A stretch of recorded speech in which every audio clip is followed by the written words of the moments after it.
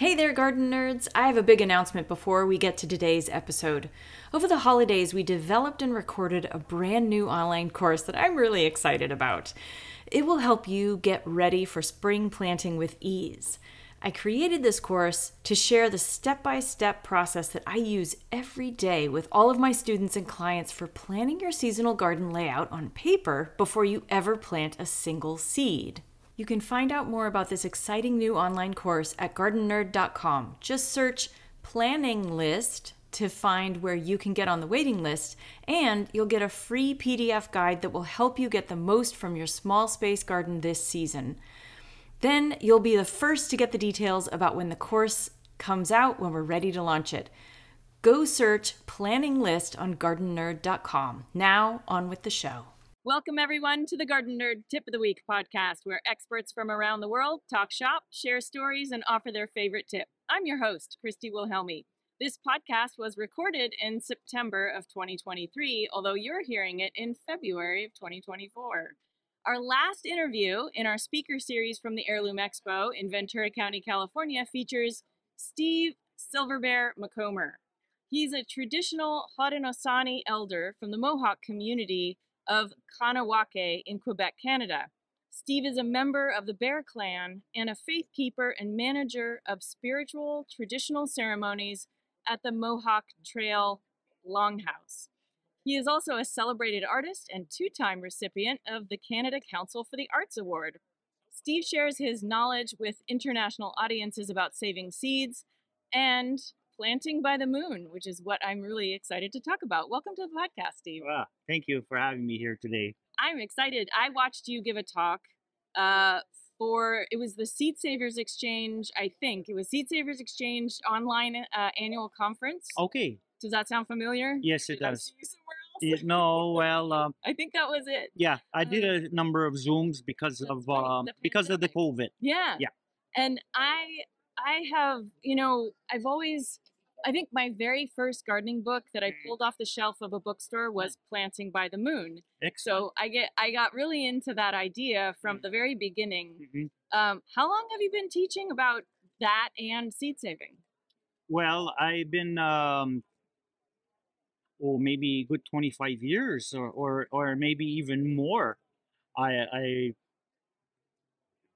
It's something I've always done, and I just was asked to come to some small seed gatherings up in my part of the world, and then after a while, I got to be kind of more well known. But all as part of the whole thing is that uh, traveling throughout our territories of the Iroquois people or the Haudenosaunee.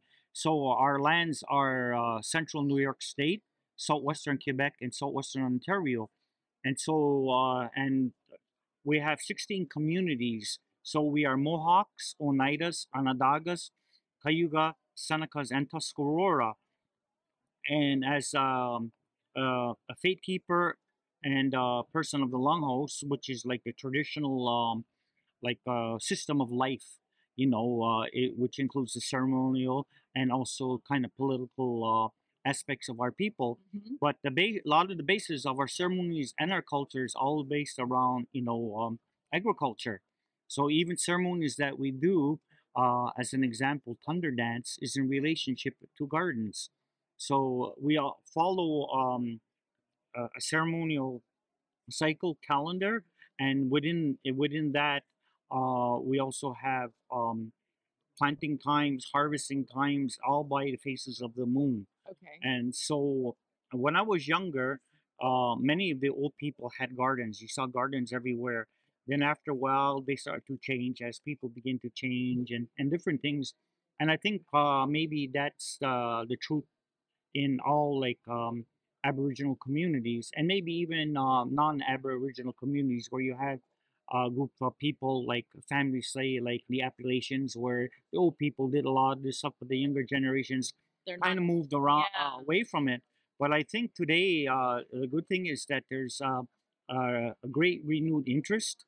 And some of it is sparked because of climate change. I think some of it is also sparked from you know, prices of food and all that, and health issues. So people are more inclined to look towards growing things as much as they can possibly themselves. And some people have come up with some very innovative ideas, which is excellent. I seen where people are doing grow towers, You're right. so you Yeah. can use a small space and produce a lot of food. Uh, People are exploring aquaponics. Hmm. People are now getting into microgreens, where you could do it basically any room in your house or in a basement if you have, and so on. So there's a lot of innovative potential out there, but the basis is the knowledge, and it's also finding or having access to good resource of good quality seeds, which Right. is important. So for me, Baker Creek, as I'm invited here, is a very, very good resource. And also, I would say the Seed Savers Exchange is a good resource. But there are also some other smaller companies or other companies that do a lot of organic things, and and they're all worth mentioning. But we'd be here all day. Right. But those are things. But I always encourage people, wherever they are, is to try to be involved more locally, because it has to do with growing zones. So where I live is a zone 5, but a 5A. So I'm in this microclimate, Okay. where people who even live 60 miles south of me have a little bit shorter season than I do. So I'm basically like in a river valley of the St. Lawrence, between the Adirondacks and the Laurentian Mountains. And so I have at least 140 to 160 growing days. But the frost-free days are starting like usually in the middle of May, and sometime it would be mid-September. But because of I am climate change, those things have been changing. So your And season's getting a little bit longer. the season's been getting longer. I think last year we didn't get a frost until maybe almost the beginning of December. Oh wow. Exactly. Um, but and then the spring has been changing, where some of the elders have been saying that, well, it looks like, Steve, we're like a month behind, which I really find to be true. Yeah. Where we be planting in May, now we're beginning to plant in June, just because of these reasons. Yeah. I've noticed that too in Mhm. my Southern California climate, that it's all twisted around and different, and Mhm. it's hard to know what is coming. Yeah. Yeah. Well, even this year, I always encourage people to check with the almanac and look at the long-term forecasts of your area. So I've been doing this for a number of years, but this year we were supposed to have a dry season, and our season began that way. Right. It was so dry that actually in my garden was dust, which I never had. I'm saying about 6 inches of dust Jeez. as I begin to plant. And the thing that the challenging part of it was when I planted my corn, which I planted in the moon phase, by the way. Hmm. And what happened is that all the corn I planted all together on the same day. What happened was that it came up within 10 days, and then about a week later, more came up, and then 3 weeks later, more came up, just because of the way the season was. And then with the unfortunate event of all the forest fires, Yeah, you've been that dealing with changed a lot of things. So when we begin to get a lot of rain, right, rain like perhaps we never had. Yeah. And the last time it kind of rained that way that I can recall is when Mount St. Helens, so that the ash in the cloud, Right. and it, St. it Helens rained. It erupted. rained. So if you call it climate change or whatever, and if people believe in it or not, that's totally up to you. But when you're gonna go to the store and complain about prices, then the thing is, we have an ability to do what we can, even if we live in an apartment. I think one of my elders always told me, he says, Steve, we can even grow tobacco in a flower pot. So the tobacco, when we use tobacco in a ceremony. We use it for praying.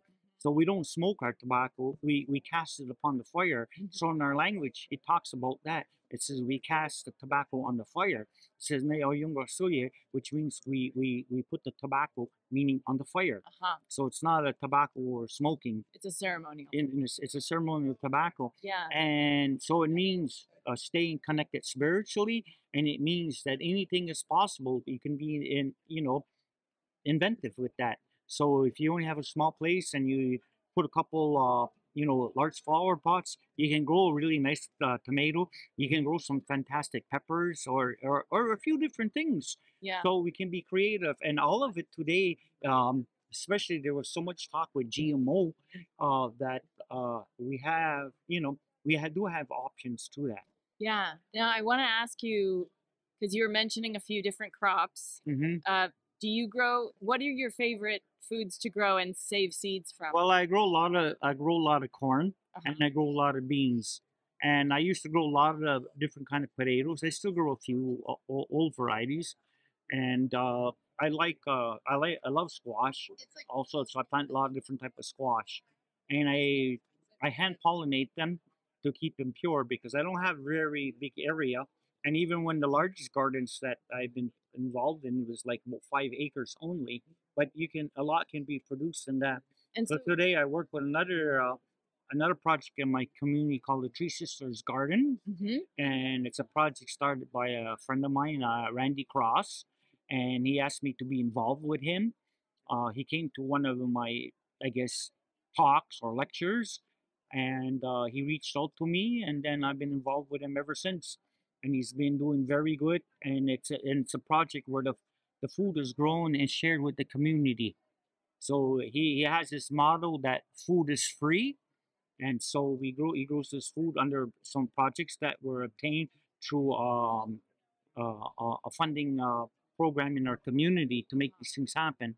So this is what we do, and then we've been involved with some local organic farms in our area, and that's how we're creating kind of a network of a network in Yeah. all different type of ways. Okay, two follow-up questions to what you just said. With your own squash, and you said you can't isolate them because you don't have as much distance. Yeah. Are you taping up the flowers after you Yes, hand that's it. pollinate? Yes, exactly. Okay, and then what was I've my? had some varieties that I've been growing for like over 30 years. Tell me more. Like what? Well, some squash, like Kentucky squash. Kentucky squash? Yeah, it's one of them. I did have the old-fashioned marblehead, but I lost it because in the early years I didn't really know how to hand pollinate.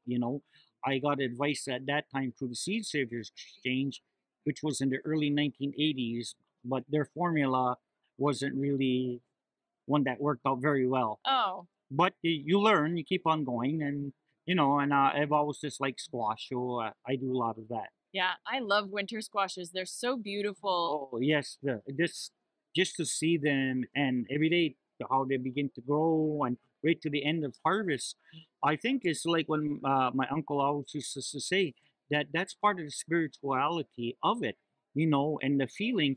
I did read something one time, I think in the Organic Gardening magazine, because it's one of the few books that I've always read throughout the years. Yeah. That's how I got in contact with the Seed Savers Exchange in the early 1980s through there, and I met some very very wonderful, interesting people.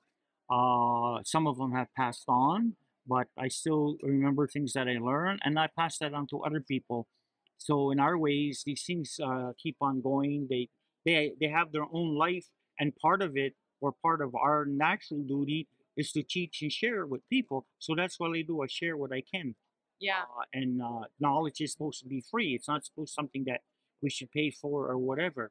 Because us, we say, well, our Creator shared this with us, so it's our turn to share back with the people. Yeah. And so, being at a big ceremony a number of years ago in I think it was in the San Domingo Pueblo, and at the end, and part of the ceremony towards the end, they had ceremonial managers were giving things to the people, and it was very familiar, similar to what we do in our culture. And then I asked, and one of the grandmothers said, "Well, the Great Spirit shared this with us. Now it's our turn to share back with the people." So, this about sharing is always like deeply culturally rooted in our peoples everywhere throughout the Americas. Yeah, I You know. know. I've heard a lot about that, and I'm gonna ask you a question that Yep. kind of comes back to that in a little bit. Hmm. But I wanted to ask you, um, Are there, because you mentioned that you're growing, you like to grow corn. I know that corn is very promiscuous in terms of seed saving. So are there any traditional seed saving techniques that you use for that process, or any of not Well, just corn, but any of yeah, your well, with processes? corn, you could grow a couple of varieties in a large field, pretty much together. Mm-hmm. Usually, you'll know that they don't pollinate at the same time, Mm-hmm. so you take that into consideration. And then the other thing that the way I plant and the way most of our people plant, you plant with the wind direction. Okay. So you don't plant crosswind from one another. You plant with the direction the wind is going. So where I live, kind of wind is always east to west.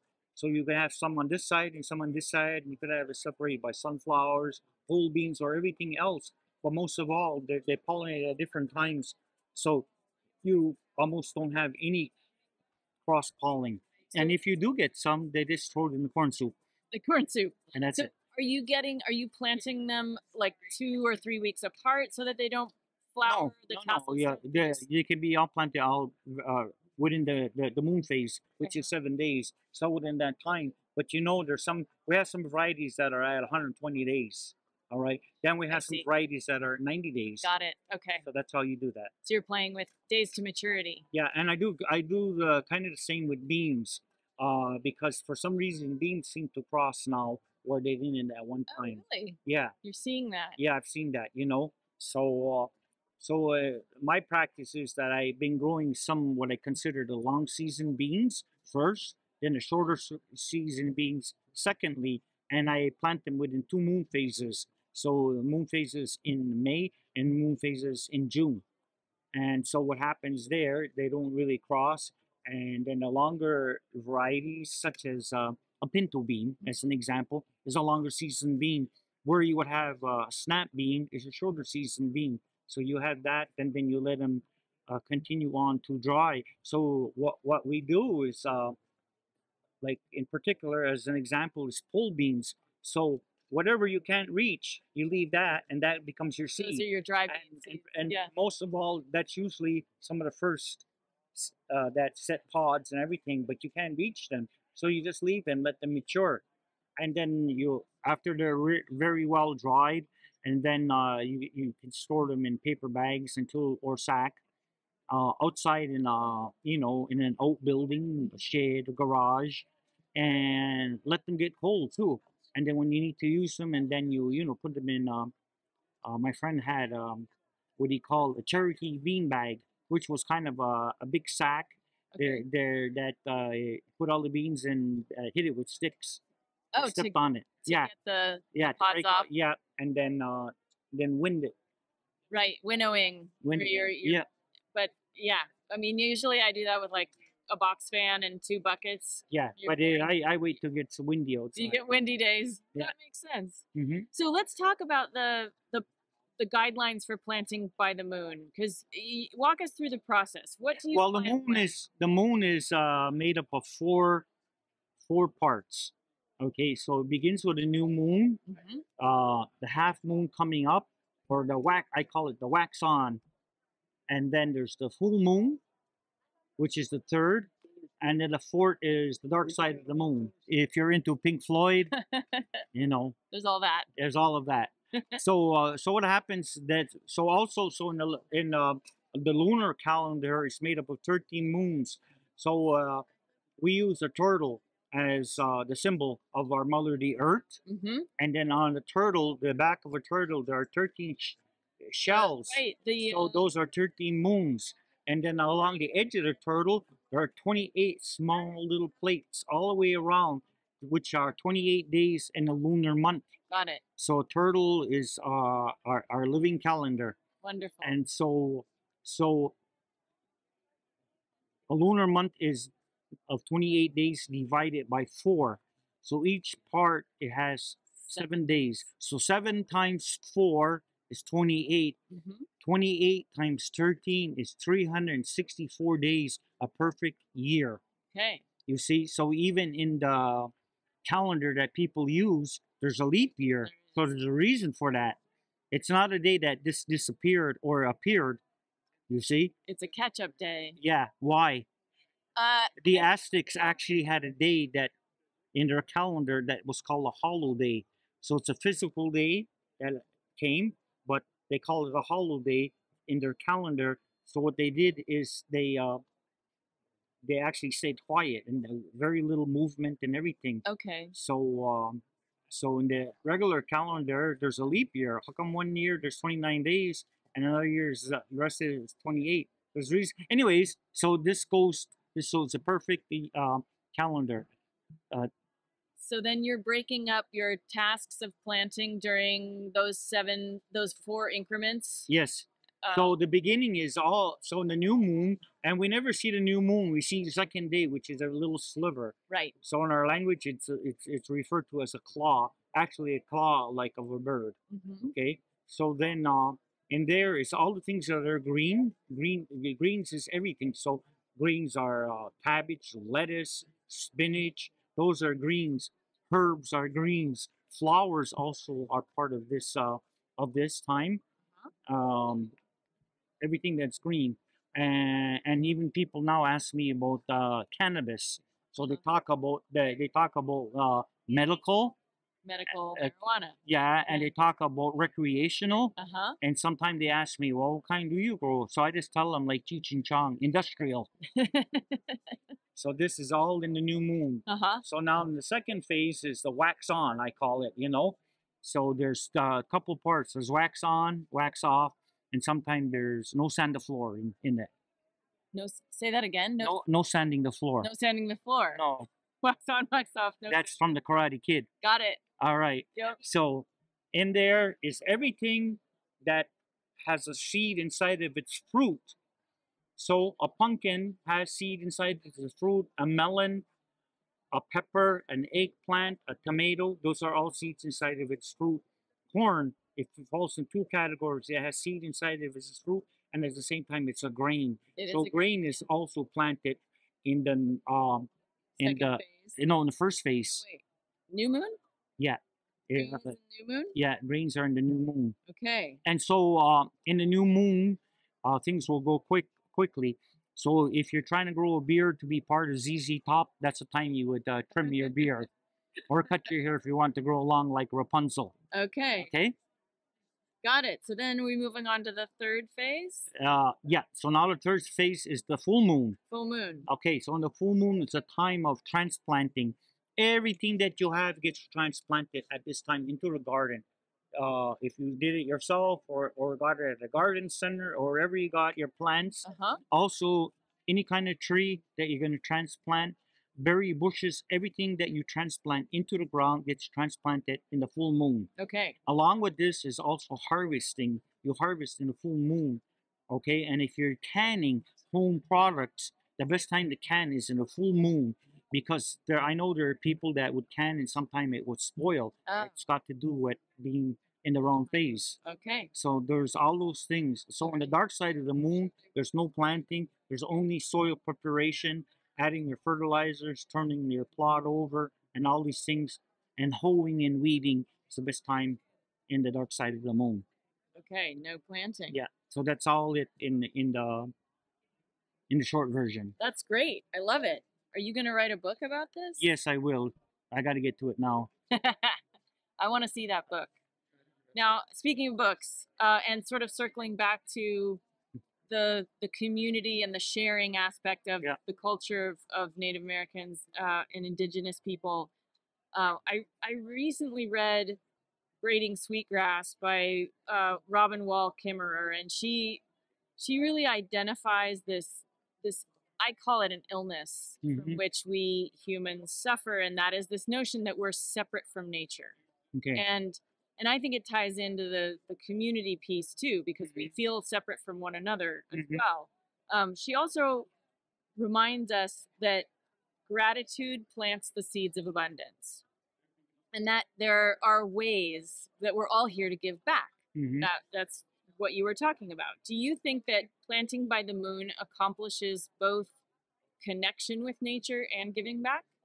Well, first of all, I think one aspect that I'm not saying it's overlooked, but it should be more highlighted is that everything for us it's a spiritual, it's spiritual. So everything that we Right. do from planting seeds, there are rituals, ancient rituals that accompany that, Yeah. and they are in within traditional languages that still exist, and that knowledge. So there's a lot of preparation. So it's not taking just a seed. So seed in itself, it's a whole holistic. It's totally holistic. Yeah. So it includes ceremony. It includes observation. It includes practicing and passing and sharing down that knowledge to the generations. So this is how it's maintained. Is through when we talk about it as a circle of life.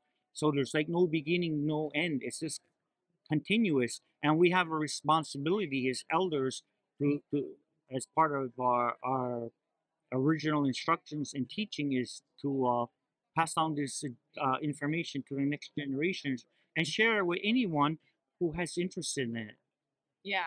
And you mentioned before we started recording that you recently retired from Corrections Canada. Is that one of the ways that you were giving back? Yes, I started in Corrections Canada like a traditional a chaplain. And so part of my culture is that we grow corn and we grow gardens. So I spoke with the warden, and he permitted me to create the gardens, and I taught the inmates, and we had beautiful, astounding gardens that they were totally amazed. And I taught the gentleman how to plant also companion planting, and the best example that ever happened, and I always mention this, is that uh, the gentleman want to grow corn. So they want to grow sweet corn. So I got a very good sweet corn for them. And they like tomatoes. So I said, corn and tomatoes have to be separated. So they did it that way. So the corn was on one end of the garden and tomatoes on the other end of the garden. And so in the fall, we were able to have a ceremony honoring the corn in the institution. There's an area like a part of a yard which is they call sacred ground. So we had a ceremony there, and the gentleman said this is the best corn they ever had. They had good tomatoes and everything else. So the next year, what happened? There was a different garden keeper, and he went ahead on one weekend and he planted corn and tomatoes right against each other. And that year, the corn did so incredibly poor, and so did the tomatoes. And they were asking me. They said, "Silver Bear, what's going on? You remember when I told you last year?" And I says, "In here, look what happened." And you witness for yourself. The unfortunate thing is you lost the entire season because the corn was didn't grow very well, and the tomatoes didn't grow very well. Now, I know from what I know is that you shouldn't put them together because the same worm attacks them. But what is the reason that you know?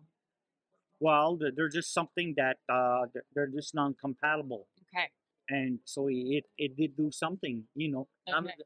and it had nothing, maybe not necessarily anything to do with the worm, I mean, or caterpillar, but that's part of it. But I'm also becoming aware, that even through the root system, there are things that happen underground, Uh-huh. and every plant, like everything that's alive, generates an energy, and sometimes the energies are not compatible. Okay. And I remember talking about this one time in Mexico, and I said, even there's husbands and wives don't get along. And I was always my favorite because there was a gentleman there, and of course, they went through the translation. And all of a sudden, he had a great big smile on his face, and he pointed like that to his wife. And I just love that. That's hilarious. Yeah. So, after retiring from Corrections Canada, I think you mentioned you've been doing something else. Well, I've got elected as a chief on the Mohawk Council in my community of Ganawagi. Okay. I ran on the grounds of agriculture and sustainable. Yeah. Sustainable. So now I'm the chief of agriculture, Okay. which it didn't exist before. So it's a new portfolio.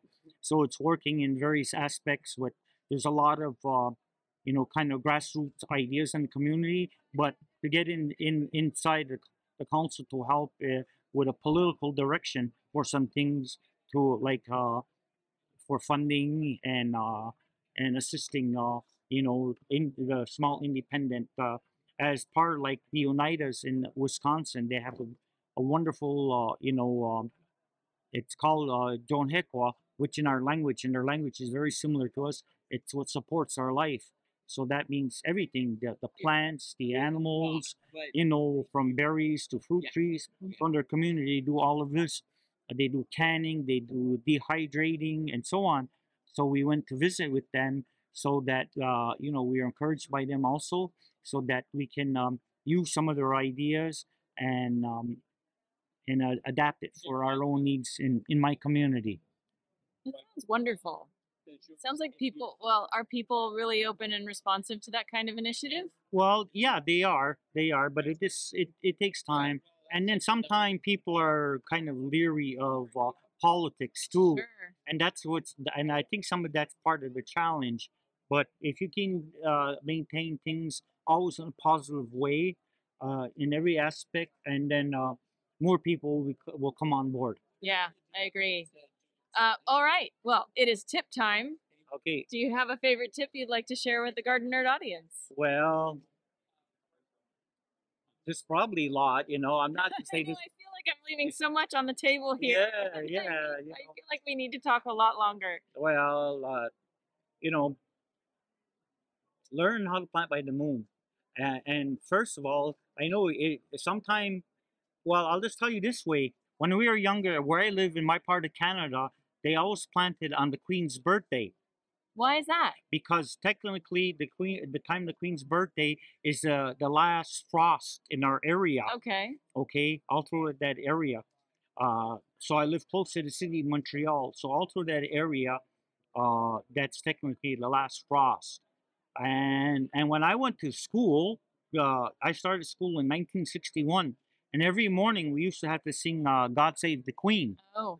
But after all these years, I finally found out that we're singing about Freddie Mercury. I love that. That's your tip. That's the tip. Well, thank you so much, Steve, Yeah. for sharing that My pleasure. expert tip and for being on the Garden Nerd Tip of the Week podcast. Thank you. Where can people find you? Well, I'm on Steve's Garden Tips on the Facebook. That's kind of my own page, and I've been usually I was posting, what you plant in the different phases, and sometime I put ketchup in there, and sometime I put salsa in there, and 'Cause you're sometime I making post. these things. No, not some I do, and sometime I put different kind of pickles in there. Mhm. So sometimes people have a better. Oh yeah, well you can plant your salsa on this day, or your can of tomatoes. I used to like to use Andy Warhol painting of all the different kind of tomato Campbell's tomato cans, Tomato soup. and that is like varieties of tomatoes.